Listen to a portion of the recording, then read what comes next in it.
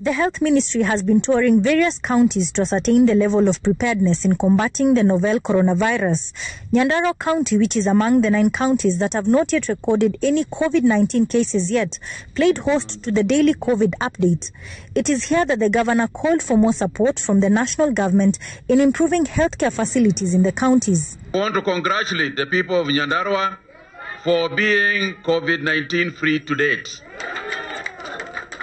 However, this does not mean that the people of Nyandarua are immune from contracting the virus. Far, far from it. I want to urge the county government and the people of Nyandarua to jealously protect these status that you have. This is our best institution katika county yetu ya Nyandarua. So you can imagine how the others are. We have major problems about tungependa kusaidiana na wewe. The issues of asbestos on our roofs, the congestion in the hospital, the inadequacy of staffing, technical staff, and also equipment that we have. The government has, however, maintained that asymptomatic patients can still spread the virus, with the Health Ministry keen on ensuring that even with home-based care, the risk of further spread is considerably reduced. For us to think about how we feed our children in order for them to grow up with sufficient immunity. And because of our immunity, we will be able to protect ourselves against this disease. Possibility of asymptomatic positives shedding the virus to others is still live. And so the use of the mask, what CS has stressed, and we keep stressing, and I can see some of us are not wearing the masks in our midst. And we keep saying, if you see someone not wearing a mask, mwambie kuondoke tafadhali.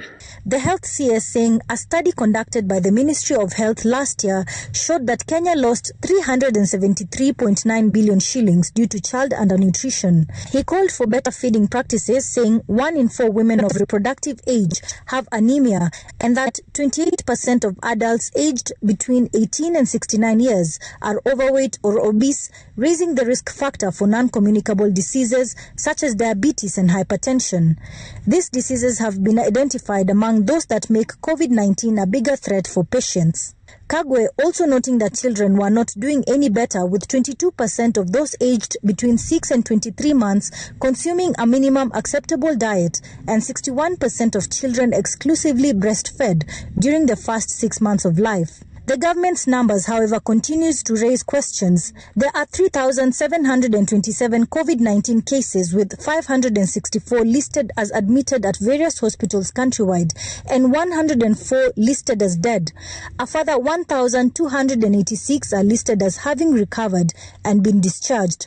288 are listed under home-based care discharges.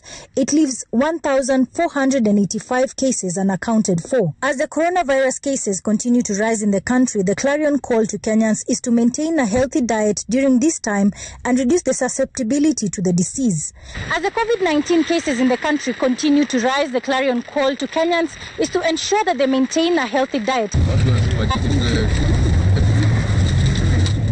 Marian Nyambura, Citizen TV, at the JM Karaoke Hospital in Nyandarua County.